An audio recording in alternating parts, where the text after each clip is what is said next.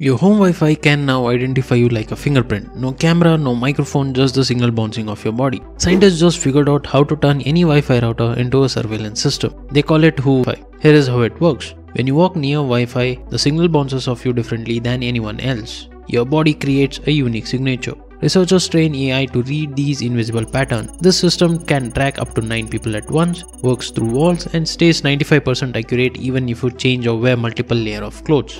The scary part, it doesn't need visual information or direct physical contact. Any nearby router could theoretically be modified for tracking and you would never know. Think about how many Wi-Fi routers surround you daily. It can be your home, office, coffee shop, or airports. So this approach uses signal distortion caused by human body to re-identify individuals as they move across spaces covered by different Wi-Fi networks. This isn't just research anymore, it's published, reviewed, and achieves 95% accuracy. The real challenge isn't deploying this technology. Will you ever know when it is deployed? The true question is whether privacy laws are prepared for it or not. We are in 2025 and Wi-Fi can track you.